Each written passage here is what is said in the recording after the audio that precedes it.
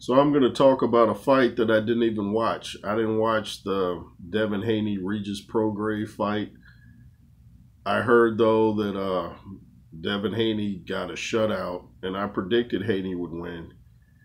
He made Prograis look like amateur Gray, from what I hear. But you know, when I watched the style of Prograis, that's when I thought he's not going to beat Haney. For one, he didn't look like a busy enough fighter to beat Haney. Haney has a high work rate. He's jittery and fast, and I thought that would give Prograis problems, and it sounded like it did. And it sounds like even Haney's strength at 140 is better because I heard he looked healthier. I saw him. He looked a little healthier than what he normally looks like when he steps on the scale. He looked full and hydrated, and he knocked down Prograis, once or twice. But I got my prediction right.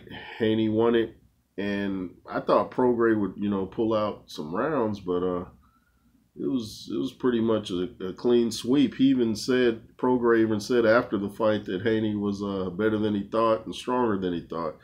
Never underestimate an opponent, even if they don't have any knockouts. You don't want to go in there thinking, oh, this guy can't punch.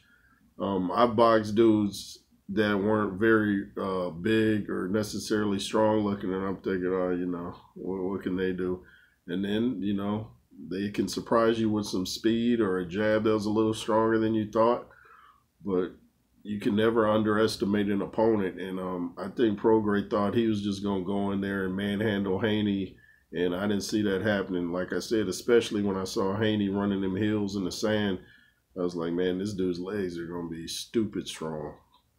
But what you guys think of that fight, the Haney-Prograis fight, and what's next for Haney? Is he the best in the division? Is he the new Floyd Mayweather? Because once Floyd got into his later career, he wasn't really knocking out people because of hand injuries, but he mastered his defense, and he had just enough power to keep people off of him. He wasn't really knocking people out, but like I said, he had enough power to make people respect it and stay off of him, and that's kind of where Haney is. I think he hits a little harder at 140. I still don't, he still don't have the power of a Tank Davis or a Teofimo Lopez or something like that.